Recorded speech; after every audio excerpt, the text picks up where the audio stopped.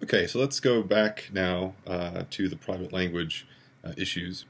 Um, if we turn to page 16, you can see the point that I was making in the last video, at the end of the last video, in terms of why Appiah went for talking about Descartes and the idea that sensations, thinking, believing, and so forth are essentially private.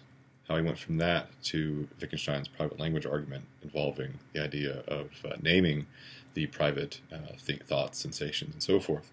So on page 16, towards the bottom half of the page and the latter half of the last full paragraph on page 16, Appiah says, as in summary of the argument, if we have mental states that are private, the argument shows, so the private language argument, is supposed to show that we can't talk about them, even to ourselves. Since it doesn't make sense to talk about such private states, Wittgenstein drew the conclusion that there could not be any states in themselves. Right? So after all, if the sentence, there are private states, makes no sense, it certainly can't be true. The way of Appiah of summing up there. And again, that gets at my point at the end of the last video about, again, the idea is, all right, Descartes' view holds that thoughts are essentially private, sensations and so forth are essentially private. No one else can know about them. I know them best. I'm really the only one who knows them. And the idea is, well, if that's true, then it ought to be true that we can name those private sensations and in some sense talk about them to ourselves or use that name in some sort of way. And therefore, if we can't do the latter, if we can't name private sensations successfully, then the idea is it doesn't make sense that we actually have private sensations. Okay, so I want to try to reconstruct Appiah's interpretation of Wittgenstein here. I'll admit that I think Appiah offers up a really problematic interpretation of Wittgenstein here. One of the philosophers I've worked on most outside of teaching has been Wittgenstein, and this issue actually private language, and so I think he gets it unfortunately wrong in how he reconstructs Wittgenstein's argument, but we're going to leave that aside for the moment. We could possibly talk about that in class.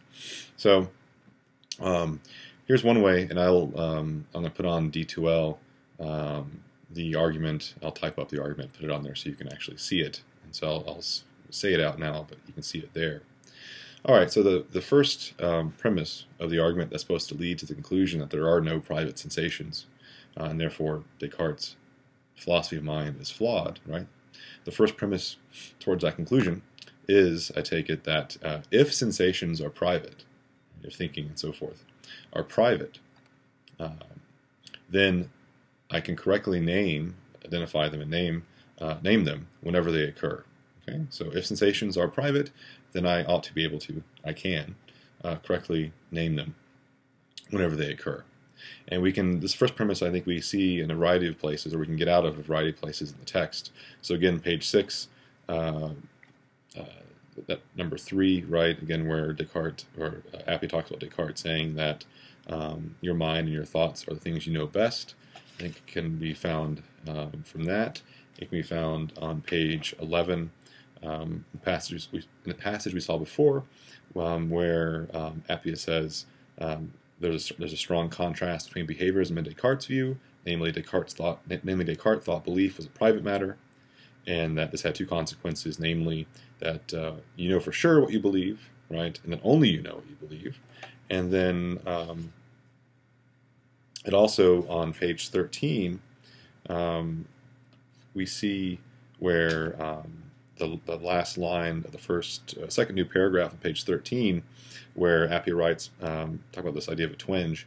My twinge is essentially private. I know about it and nobody else can. Okay. Anyway, so that's the first premise. I think we can derive it from those passages. So if sensations are private, then I can correctly name them whenever they occur.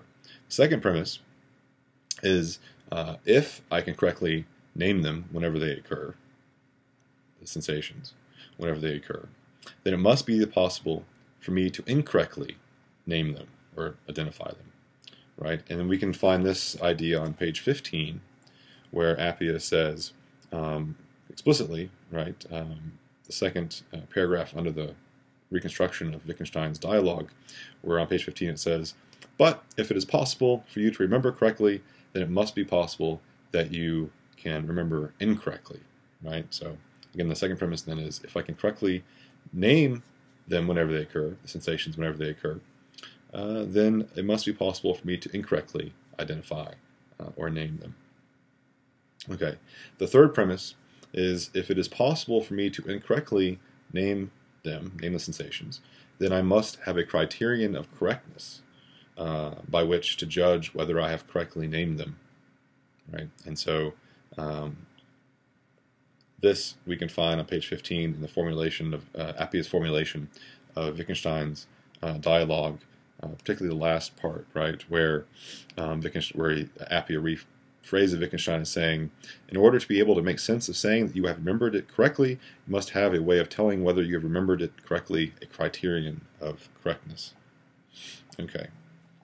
Now here, those are the three main premises, and then there's two more that kind of go along with that that are centralizing the conclusion. Namely, but since the sensations are private, since the sensation in question is private, the criterion of correctness must be private too. That's the assumption that anything you appeal to is going to be as a criterion, as a way, as a standard for telling whether or not you've correctly named the sensation again. Anything you appeal to is going to have to be in your mind and therefore also private.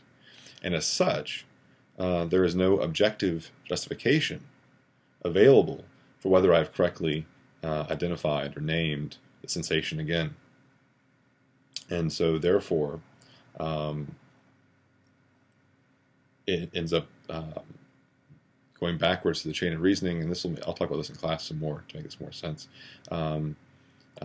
That implies there's a lot of 2 points, namely that the criterion of correctness available would have to be private as well, and therefore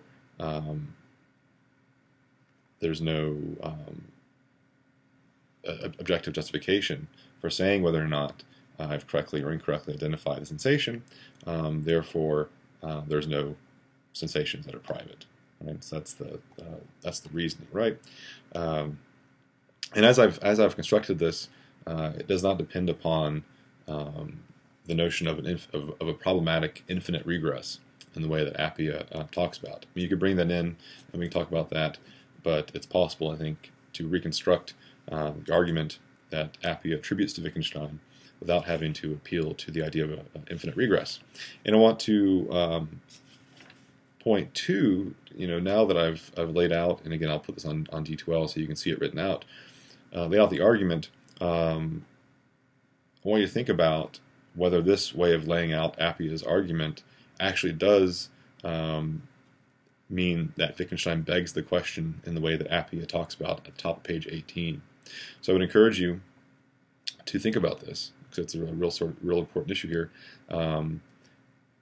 Does Wittgenstein beg the question in the way that Appiah talks about? And be careful, right? So beg the question here does not mean beg the question in the way that has become way that phrase has come to be understood. Excuse me, in popular culture, right? So beg the question doesn't mean, if something begs the question, that does not mean that it prompts you to ask more questions. It means, as Appiah explains, that you have presupposed that which you're trying to prove, and that's problematic. Okay, so I know this stuff's difficult.